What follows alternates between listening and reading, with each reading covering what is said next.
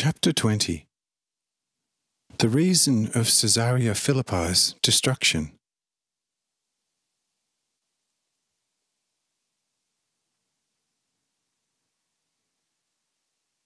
After this conversation, Mark announces that the breakfast stands at the ready, and all the tables are already laid with food and drink. Then we head down from the mountain and towards the tables, which are found in the same order in the morning, and none are missing. Here Uran says to Helena, "When you were down below, did you see whether our tents are still up and in order? And have our servants got enough to eat and drink? And are our beasts of burden all cared for?" Mathael says to Uran, "Friend and father-in-law, in the presence of the Lord, every worry is in vain. Now think about nothing other than the Lord. For he thinks for us, and for the whole of infinity." When we headed down from the mountain towards the tables after this remark by Mathael to Uran, Cyrenius asked me on the way, "Lord, should I order a division of my soldiers to put out the fires in the city? For if we do not bring any help to the city, by tonight it will be a glowing pile of embers."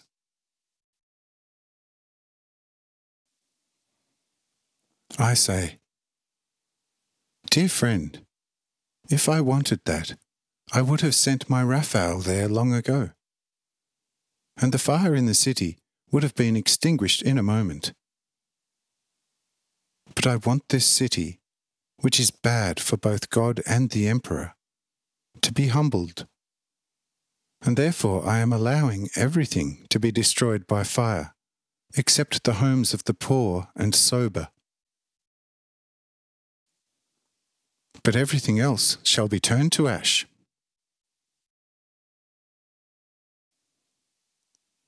In the future, better people shall settle here, and the offspring of our old Mark shall rule over this city and area with a just sceptre, with the emperor's permission, and it will remain their inheritance from child to child, and from grandchild to grandchild.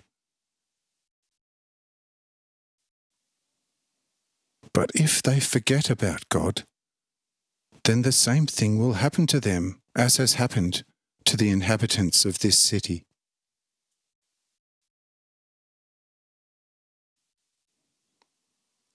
If the fire had happened to this city of whoring on a working day, it would have been put out long ago.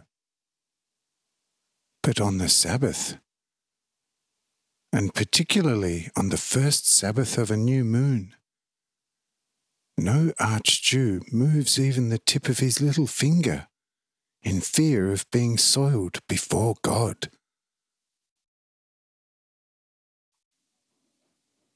The conscience of the Archjews is very sensitive in this respect. But the neglect of good deeds does not disturb their conscience in the least. Neither does material and spiritual adultery, and all sorts of fraud. They even are of the opinion that a sin against the commandment of God on a working day is hardly a sin, and one could purify oneself again before the evening. But on the Sabbath, one would have to remain impure until the evening, during which time the Prince of Night would begin to rule. And then it would be easily possible that an envoy of Satan might come, meet someone unclean, and in this way take possession of this unclean soul.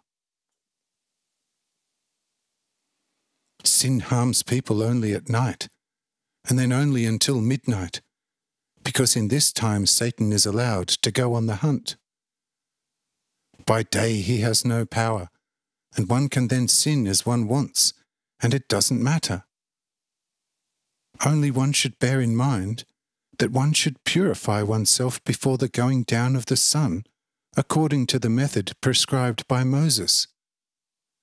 And one then has nothing to fear in the night from the sins committed by day.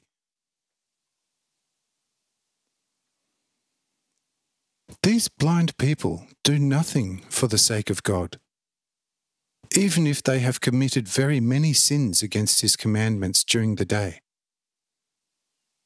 The only thing that matters is that they do not fall prey to Satan.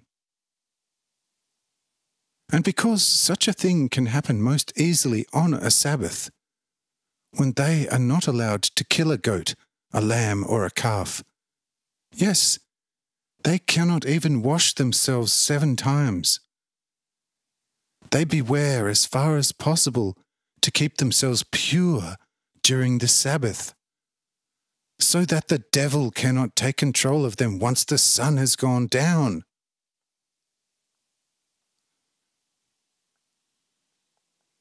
You now have the reason why these sinister characters, in all things, prefer to let their houses become ash on the Sabbath than to move a hand and extinguish the fire.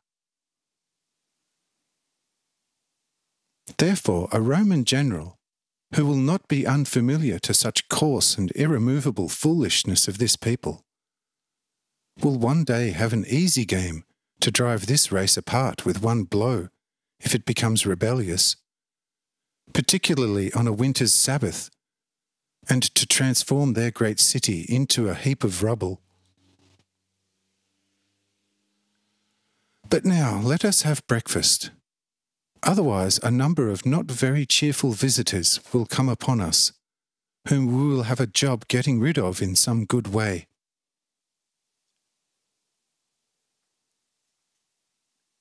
At this, everyone moved to the tables, and the excellent breakfast was consumed with great zeal this time, and there was no one who did not give old Mark the fullest praise.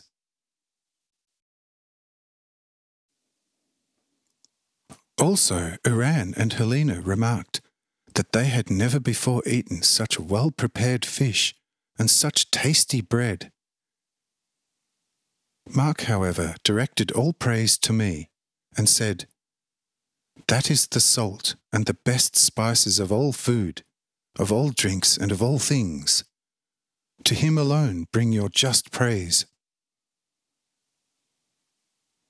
But there was not one among the guests who had not understood what Mark had said, and everyone praised me silently in their hearts. But Mathael said loudly, "Yes, yes, old Mark, where the Lord is the chef of all life and all in all, one can live incomparably well, for their spirit, soul, and body must receive the best food. You have done very well, in that you directed the praise that you were given back to the Lord. But for this reason, your name will not die in the hearts of those people who got to know you as a friend of the Lord." Mark thanks me, therefore, that I had paid his house such an effusively great honour. Then he thanks Mathael too for his good words, and declares himself to be fully unworthy of everything,